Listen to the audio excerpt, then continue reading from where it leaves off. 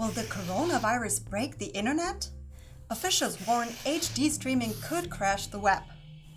YouTube and Netflix cut streaming quality.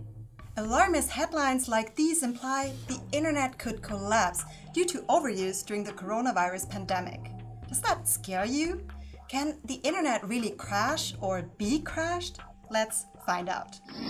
1, 2, 3, 4. Millions of people around the world are staying home, working, playing, socializing, streaming videos on the internet. The increased usage is sparking fears of a collapse. Just try to imagine one day without internet. No messaging and emails, no Instagram, TikTok, Facebook, or Twitter. No Google. You couldn't watch our videos on YouTube, but it wouldn't stop there. The economic impact would be disastrous. No online shopping, no online transactions. The stock market would likely be closed. No bank-to-bank transactions, meaning no wages into your account. Institutions and services would break down, leading to a global panic. But let's calm down. It's almost impossible to imagine a set of circumstances that could cause the internet to collapse. However, streaming services like Netflix and YouTube are reducing their picture quality for a reason. So, how badly can coronavirus isolation affect your internet connection? How does the internet work? And is it possible for someone to shut down the internet intentionally? Let's find out. Figures from January 2020 show there are more than 4.5 billion internet users. And no matter what the activity is, surfing, emailing, doing online classes, playing games, they all need bandwidth. It's a crucial resource. And if there's one thing that hogs bandwidth more than any other, it's streaming. 70% of all bandwidth is taken up by video streaming during peak hours in Europe and North America. And because of the coronavirus and people staying at home, most streaming platforms have seen a significant user increase. That's why services like Netflix or YouTube have cut down their video quality. Okay, but how is the internet affected now that so many people are forced to work from home due to the pandemic? Well, the additional email traffic and collaboration tools use up relatively little bandwidth. And even video calls usually don't need high-speed internet. So as long as you don't spend your time working from home, binge watching our tech explainers, you should be just fine. Still, there are potential choke points, the IXPs or Internet Exchange Points, for example.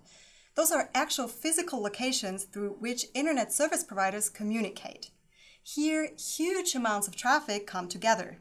But there are contingency plans in place to deal with extra daytime demand.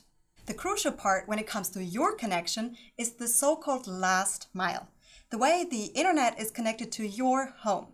Depending on the type of cable used, you might experience a slow connection during periods of truly heavy usage.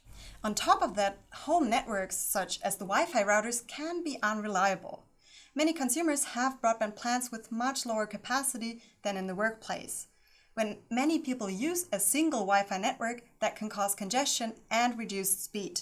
But could a bunch of mean hackers crash the internet? To know the answer, you'll need some knowledge to show off. You might think of the internet as this intangible cloud-like thing, but we call it web for a reason. The backbone of the internet is a web of wires buried deep in the ground. They might be fiber optics or copper. Some of those wires are just a beam of infrared light used to transport data to satellites or through cell phone networks. But mainly the foundations are wires. These wires are very useful because computers can connect to them and communicate through them. And since it's not only one connection, but many, you could call them a network or even an inner network. In other words, the internet is a global network connecting millions of computers. Through the internet, computer networks around the world can communicate with one another. Say you want to watch a video on YouTube. You type in the URL, the unique address of a web page. A typical URL contains information like the protocol to be used, the domain name, or IP address. So my request travels through the wires to YouTube's server, and YouTube sends back the information required. And in doing so, takes up bandwidth.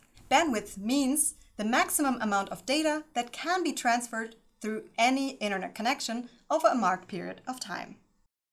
That is a very simple explanation of what happens when we use the internet. What if someone intentionally tried to shut down the entire internet? Would that be possible? Not really. Even if someone snipped some of the undersea cables, it's a complex network and information can travel on many different paths. The overall connection is pretty safe. Actually, one of the estimated 428 undersea cables worldwide is damaged every couple of days, mostly caused by underwater earthquakes or anchors. So fears of criminals bringing the World Wide Web to a standstill are overblown. For that, somebody would have to know how the entire underwater systems are structured and stage an attack in the right way. So you might have problems with your individual Wi-Fi network, or your favorite stream won't run as smoothly as usual. But streaming providers are taking care of that by cutting down the quality. And the internet in general, no worries, that will still be there after this global crisis. So, have you noticed any changes to your internet connection recently? Let us know, and don't forget to subscribe. See you soon!